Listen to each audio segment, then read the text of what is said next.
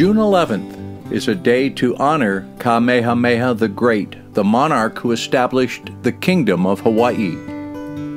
Draping lei on the statue of the king is an annual event in downtown Honolulu. It's one of the great traditions in Hawaii. Visitors flock to the statue year-round to get photos of the historic landmark, but on this day it's even more magnificent.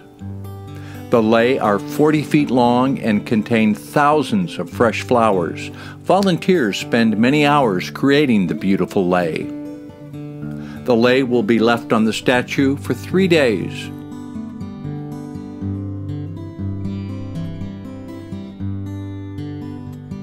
Draping the Kamehameha statue, a beautiful sight, a source of pride for Native Hawaiians and all the people of Hawaii.